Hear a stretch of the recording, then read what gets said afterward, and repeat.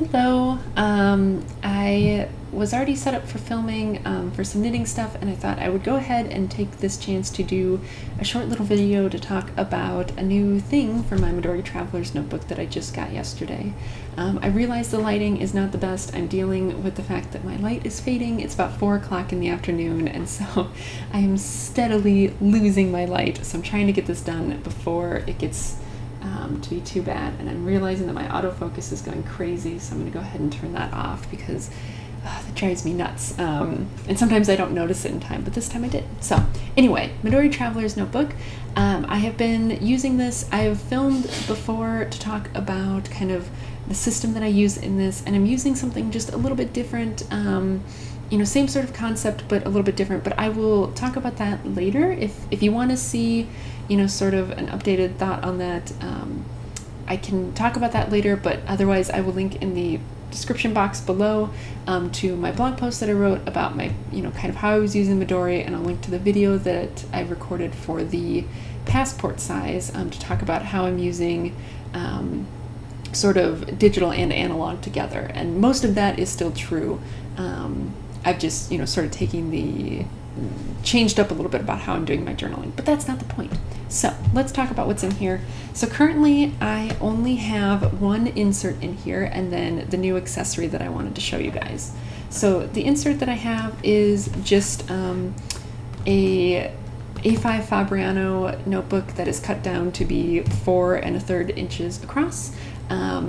And I've talked about that before. I love these notebooks. I really need to get a review done of them. I just haven't gotten a chance to yet.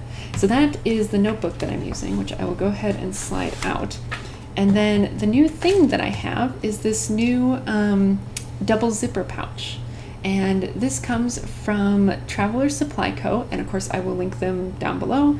They have both a website and an Etsy shop. I got this off of the Etsy shop. But you can get it both places. I just went with the Etsy shop because the shipping was cheaper for some reason. This pocket cost me, let me look at my receipt. This was $7 and shipping was $3.50. So it came out to be $10.50 total, which I mean is not, it's like $1.50 more than one of the Midori zip pockets, and then you still have to pay for shipping on top of that with the Midori ones. So I thought it was a pretty good deal. It seems to be of decently high quality. So, and we'll take a look at some of the features. But yeah. The shipping thing I was talking about on Etsy, it was $3.50 to get this shipped to me, and on the website it would have been $7. So I don't know why the discrepancy, but I'll link to both their website and the Etsy shop in the description box. So this, like I said, is a double zipper pouch. You can see both of the zippers here. And so then on the, so this side is meant to be the front. I have it flipped upside down because I want to have these sticky notes on it, but this side is meant to be the front. And so on the front side is, it's the zipper pouch in the middle. So here you have the zipper pouch. And then it also has 6 card slots. So it has 3 card slots along one side and then 3 card slots along the other side. So you can, I realize the fact that it's clear plastic makes this a little bit tougher to see, but you can kind of see there. So 3 card slots on this side and then 3 card slots on this side. And you can see I have 2 cards in here, and then there's a card slot in the middle. I don't have a ton of cards, so like this was not the selling point for me, but I do like that I can carry like my ID and then just like my bank card with me. I put these cards in because I didn't want to have my bank card in here, but this is where I put them. I don't want to put them over the knot just in case, you know, the knot like busts up a card or something. But typically I've been having my like bank card on the top and then my ID on the bottom. So that's probably the only 2 cards I'll ever carry in here, because otherwise I have like a bigger wallet that I keep like insurance cards and stuff in because I don't need those on a daily basis. But if you do need to carry a decent amount of cards, you know, this is a good option, and these are pretty generously sized slots, so you could definitely fit more than 1 card per slot if you really wanted to. And then, yeah, like I said, there's then the zipper pocket that runs all the way down the middle of those, which I just have, you can see some stickers, because I've been trying to give my students star stickers if they do well, because, you know, even though they're in college, they still like that. And then I just have a little bit of cash thrown in there. I don't typically have cash, but when I do, you know, I like to keep it around because then I can spend it. Let's be realistic here. So that's what's in that side. And like I said, this side is meant to be the front. And the reason that I say that is because on this side, there is a little pen loop. So let's see, I can stick a pen in there. And obviously it's not supposed to be at the bottom. So it's supposed to be up at the top over on this side. So you can see there's my little pen in the pen loop. I suppose you could also flip it out too if you prefer that. I knew that I wasn't going to use it because I just kind of stick the pen in the little crevice here and then use the elastic to hold it in. So the pen loop was not a big feature for me. And I like to be able to stick sticky notes on this, and I needed a flatter surface than what these had. So I just turned it around 180 degrees so that this side then became the front and this side became the back. So this other side, so it has the pen loop, and then it also has two longer pockets on here. So this pocket, you can kind of see, it runs the full length. Let's see, I'm trying to think of a good way to do this so that you can actually see it. Anyway, so this side runs the full length, and then there's another one behind it that again runs the full length. So you have two decently sized pockets like that. I'm just keeping some index cards in one of them because I like to make grocery lists and stuff on index cards, and so to have just a couple with me is super handy. And then I've been keeping my personal to-do list stuck right here on the back of that. And then there is nothing on the front, so then the other, or well, I guess this would technically be the back side if you had it arranged the way they wanted it to be. But there are no pockets or anything, it's just a flat side. And then of course the zipper pocket, you know, runs all the way down the length. I just have a little card in there. It's just kind of a general little card that I picked up. It says just a note, and it's like, it looks kind of like a cute little index card.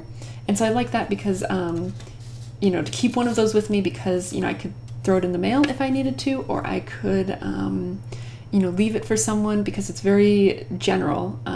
You know, it's good for anything. So I keep that in there, and I think I have another piece of paper somewhere in here. Oh, stuck in that big pocket. Anyway, and then I like to keep sort of my ongoing like work to-do list stuck to the front of here.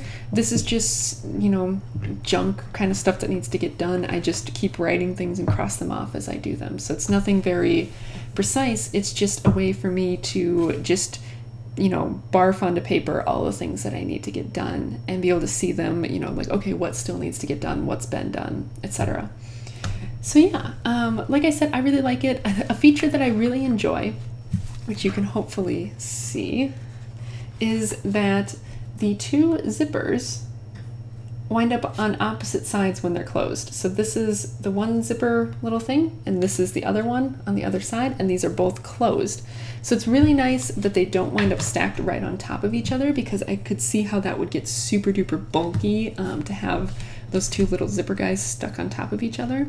But yeah, otherwise, you know, I've never had the full-size Midori zip pocket before, but I have had the passport size one, and it seems to be of similar quality to the passport size one. So, you know, I don't know where they're getting these made through. I don't know how they're getting them made, but I like it. And for, you know, for $10.50, even if it only lasts for a little while, then I'm not going to be heartbroken, because it gives me the features that I wanted. Like, I really, more than anything else, even if it didn't have all the card slots and all this other stuff, if it just had the two zippers, that's all that I really need, because I just need this thing to hold, you know, the little bits and bobs. Like, I could stick my ID card, you know, into one of the zipper pockets and that would be fine. I don't need it to be easily accessible all the time.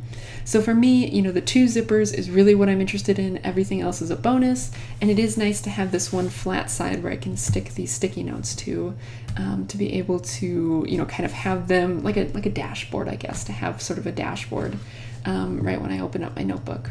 But yeah, that's that. Like I said, I will link to the shop below, and I will try and also link to anything else that I mentioned and said that I would link to. And I think that's going to be it. If you have any questions, I can't think of what any questions would be, but let me know. And if you'd like, to see a sort of an updated, setup of this, what I'm doing in this notebook here, let me know, and I can certainly go through that at a later time. But yeah, that's going to be it for today, and thanks for watching, and I'll see you later. Bye.